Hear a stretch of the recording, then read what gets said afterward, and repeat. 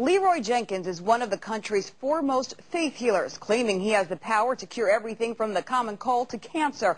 So why is he so upset with our Matt Mahar? Well, watch this Inside Edition investigation where we put the faith healer to the test.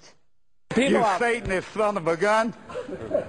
Hey, get out of here. Why is this man so upset with me? His name is Reverend Leroy Jenkins. Tonight, lift your hands with me. For decades, the televangelist has brought his crusades to millions of people around the world. Today is going to be his day. But he doesn't look like your typical man of the cloth. He dresses and sounds like a lounge singer, and even tells off-colored jokes.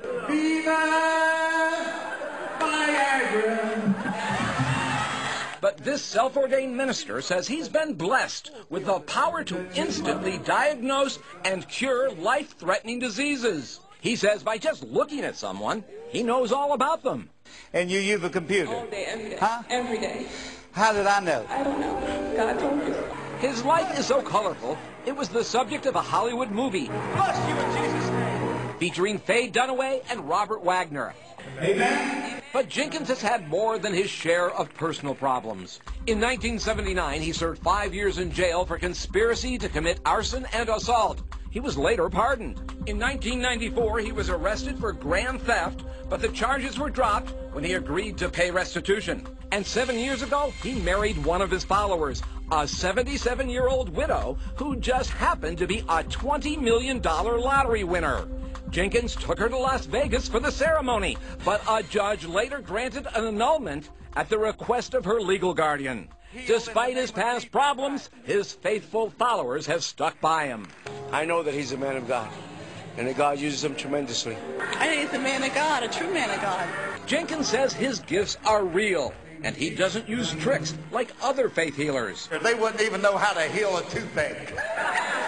So when Jenkins invited us to test his abilities at a recent two-night crusade in New York City, we took him up on the offer. To prove he wasn't getting any advance information about the people he tries to heal, Jenkins asked us to meet him at his hotel. People are going to have to look at you for 3 hours. You might as well look good. And then he asked that we drive with him to the crusade. When I was 5 years old, I knew there was something different in my life. Hundreds of people had gathered at this Brooklyn College auditorium, many hoping for a miracle. After simply twisting this woman's neck, she says her pain is gone. Oh, Jesus!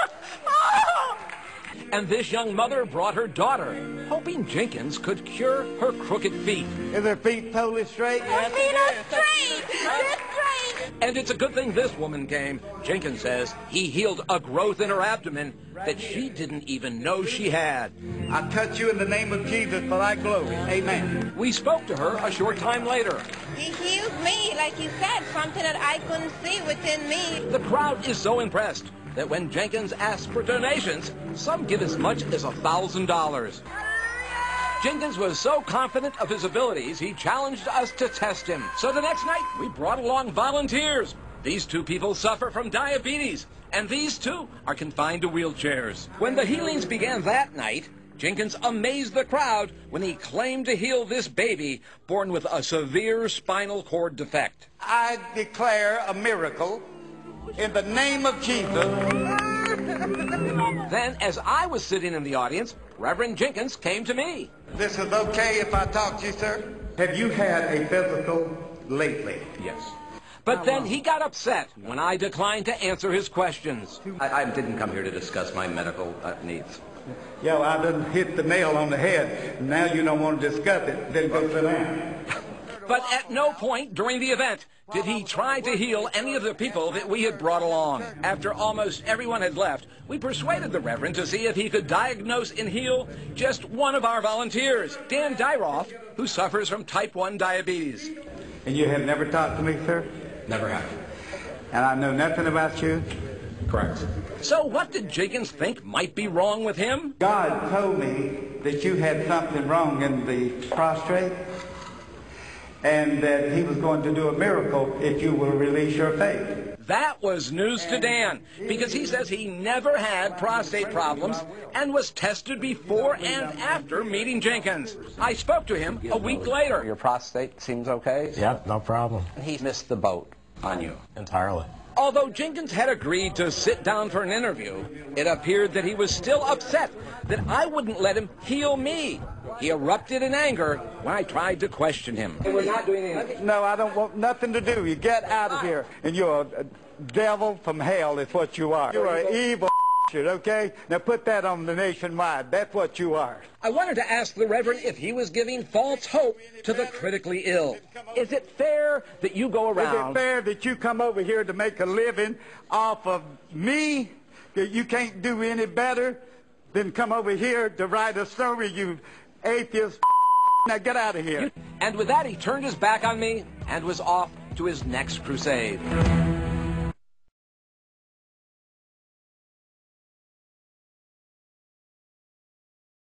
He's taking people's trust in their religion and twisting it to make money. This couple used to work for Jenkins' ministry. They asked us not to use their names in this report. They say they read and responded to many of those prayer requests. But they say as soon as the money was collected, those letters were quickly destroyed. Everything that they send in, pictures of their family or their father that's dying, it gets shredded. Somebody sends in the picture of a parent or a child who's dying, and it gets shredded? Shredded. And has anybody prayed over it before it gets shredded? No. The people who send Jenkins money get a letter back, thanking them. In it, he promises to pray for them. But these former employees say that's all a lie. The letters they're getting back say, I prayed for you last night. All baloney. All baloney. Jenkins admits shredding the letters, but he says it's to ensure the privacy of his followers. He says he does pray over some of the letters, but... Anyone that's got any brains at all knows that preachers don't read all those letters. Reverend Jenkins says he has the power to heal and perform miracles. Amen. A movie was actually made about his life. Bless you in Jesus' name. Starring Robert Wagner and Faye Dunaway. One scene not in the movie is his marriage to his second wife, Eloise Thomas. Jenkins married the 76-year-old woman less than 2 weeks after the death of her husband of 51 years. She was whisked off to Las Vegas, and she became Mrs. Eloise Jenkins, the preacher's wife. I did love her. She was a wonderful person. Anybody that knew her loved her. And he says his love had nothing to do with the fact that Eloise had won $8.9 million in the Ohio State Lottery in 1992. I tried to save her from being robbed by her family. Jenkins moved Eloise into his home near Columbus, and a short time later, money started moving out of her savings accounts. $67,000 was withdrawn in 2 months, and $10,000 of that went directly to Jenkins' ministry. Before her husband was dead, you were already taking money out of their accounts, or no. Inducing her to do it? No, that is not true. Well, where's your Not proof? true. She'd never had a credit card before in her life. All of a sudden she has one, and you're charging clothes all over town on it. That is a lie. In your mind, was there any doubt that he was after her money? Oh, I don't think there's any question about that. Attorney Ben Espy, a former state senator from Ohio, was appointed by the courts to be Eloise's guardian. He says she was suffering from dementia when she married Jenkins. My only goal was to make sure that she was safe and her assets were safe. The marriage was annulled after just 7 months. The grounds? It had never been consummated. They determined that she didn't know how old she was. She didn't remember when she married you. She didn't know when she was going to Las Vegas that she was going to get married. I informed you, but they're nothing but a bunch of liars. They're all liars. Every one of them. Amen. Jenkins' ministry is flourishing, taking in nearly $20 million in the last 4 years.